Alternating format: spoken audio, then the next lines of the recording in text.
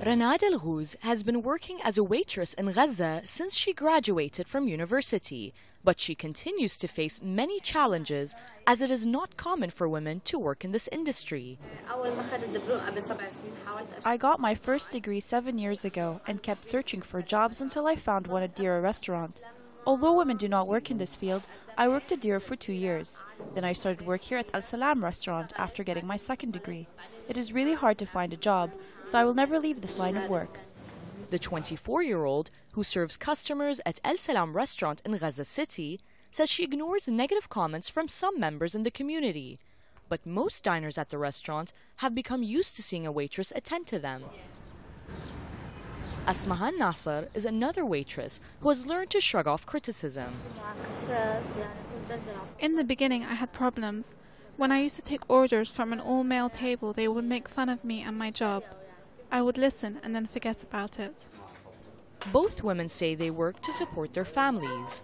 Women in Gaza have traditionally worked as fruit and vegetable pickers in family farms. However, al-Ghouz represents a new group of women are taking on jobs usually reserved for men in the conservative enclave. Female professionals are predominantly employed in the health and educational sectors, but they say job opportunities in general are increasingly limited. The general director of al-Salam restaurant, Salah Abu Hasira, says hiring female tourism graduates allows them to work in a relevant field. Having women work in the tourism industry enables them to be gainfully employed. At the restaurant, a tourism graduate will offer her woman's perspective in work towards clients. Also, women dressed in Muslim attire can feel more comfortable. Women like al-Ghouz earn about 1,000 shekels, which is $260 for 26 days of work. Walid Kidde, a member of the Association of Tourism Services, says the company has seen an influx of work-related requests from local women seeking employment in fields similar to al-Ghouz's.